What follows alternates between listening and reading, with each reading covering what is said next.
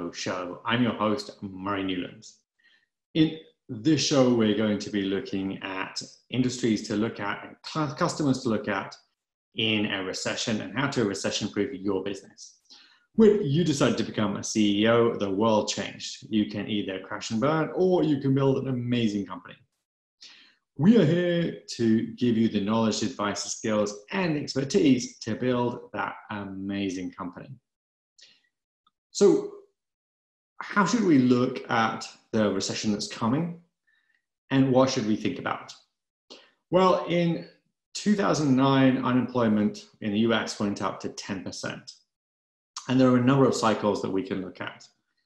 So what you need to do is to look at who your potential customers are and what sectors do well or at least continue to survive and have revenue in the recession. What you need to do is to think about what are recession-proof industries and how you can start to service those recession-proof industries. There are many different things to think about. Think about your expense as an individual. Where does your money go? And what money can you cut back? And what money do you have to keep spending? And where you have to keep spending is where you should look at trying to find customers in a recession. So which are those industries? Well, critical repairs and maintenance.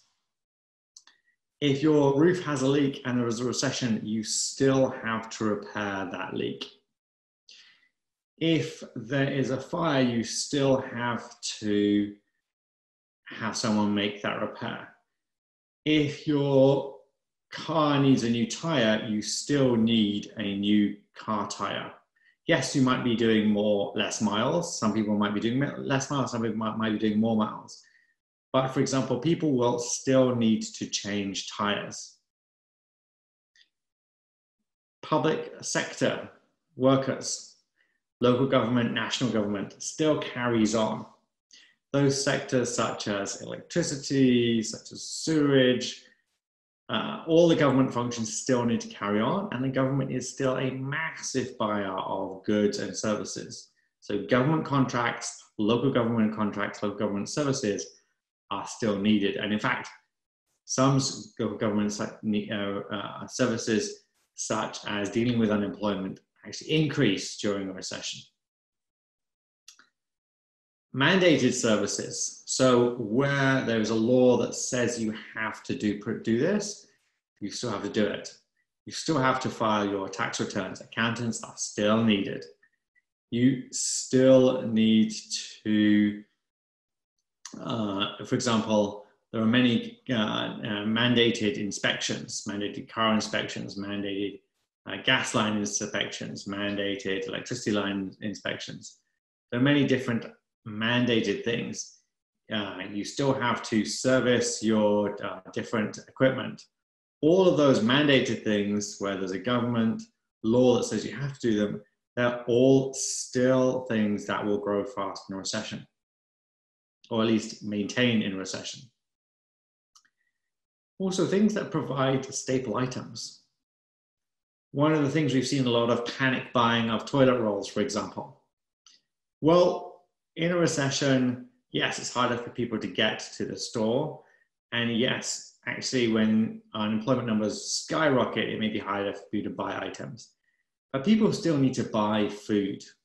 They might not be buying as much luxury food. They might not be eating out as much, but they still need to go to the grocery store. So grocery store sector tends to weather recession reasonably well. The same with Pizza Hut. Pizzas are cheap, staple food, and actually during a recession, Pizza Hut, for example, tends to do pretty well. So think about those industries that do okay, where you have to spend money. Food and beverage. The whole sector of food and beverage tends to weather recession pretty well. And in fact, candies tend to do very well in recession. The last recession, 2008 recession, candies did really well. Why? Well, comfort food. Comfort food does well in a recession. Cheap comfort food. Candy is a cheap comfort food. they tend to do really well in a recession. Cookies do well. All those kind of really easy comfort foods. Sadly, alcoholism tends to increase in a recession. So beverage companies, alcohol companies tend to do well. People don't buy as many new things, but they buy used things. So also, consignment industry tends to do well in a recession. Everywhere where people are buying discount cheap things, those stores also tend to do well. Why? Well, because people are cutting back. At the same time, retail space comes down. So actually those stores that sell things really cheaply, there's more demand. People are more likely to be looking for cheaper things, and rents tend to come down. So on average, those stores tend to do reasonably well in hard times. Now, as people are working from home, the IT sector can also do well. Beware of the IT sector servicing small businesses and startups, because small businesses and startups as a whole will suffer. However, now we're all working from home. Think IT security, think video conferencing, think all of the things around that. Right now I have my laptop, I have it up on a stand. Even things like that, tools that help it make it for you to work at home, all of those things will be doing well as people are working from home. More and more people are working from home. So think, all of a sudden lots of people are working from home. What will they need while they're working from home? Actually, the demand for office furniture, home office furniture, you could see spiking and staying pretty high as more and more people are working from home. So also healthcare, clearly, we are now in a health crisis. There's going to be obviously more demand for doctors, but also there are going to be a lot of people who are ill. And yes, people will survive the virus, but some of those people will be left with longer term health conditions. And so there'll be more and more demand for people in the health industry. The health industry as a whole tends to do really well during, or comparatively well during a recession. People still get ill and still need to be looked after.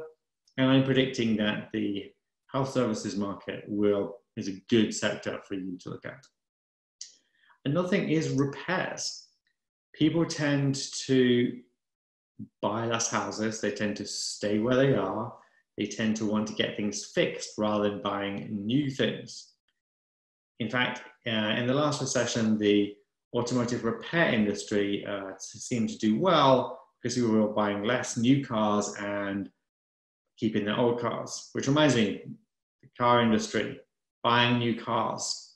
For the last few years, people have been buying more and more cars. That has started to slow down. And I'm predicting that the automotive industry as a whole, outside the repair industry, will be really tough for a while to come. Cleaning. I've met a number of startups in the cleaning space, dealing with cleaning services. Think luxury cleaners, home cleaners will be down. People will want less of those. There'll be less cleaning right now in office spaces, in hotels, etc. But I'm predicting that as soon as we come back to work, particularly given the illness, factories, hospitals, offices are going to want to be cleaner than ever. So I'm predicting that luxury cleaning of luxury apartments is going to be down. On the other hand, in the short term, on the other hand, those people who can afford cleaners are going to want to keep everything clean, super clean. And offices, for example, which casually wanted someone to change the bins and maybe wipe the windows occasionally, will actually want to keep their offices a lot cleaner. Restrooms will want to be cleaner, communal areas will want to be cleaner. And so I'm predicting a spike in demand for cleaning services and cleaning products and all kinds of additional cleaning things that will be increasingly needed. So think about the cleaning industry as a good industry to look at in a recession. We still need to be clean, and I think we're going to want to be even cleaner in the short term. I'm Murray Newlands. You're listening to the How to CEO show. Hopefully you're also watching it on YouTube. Thank you for subscribing. If you like it, please share, and I will see you next time.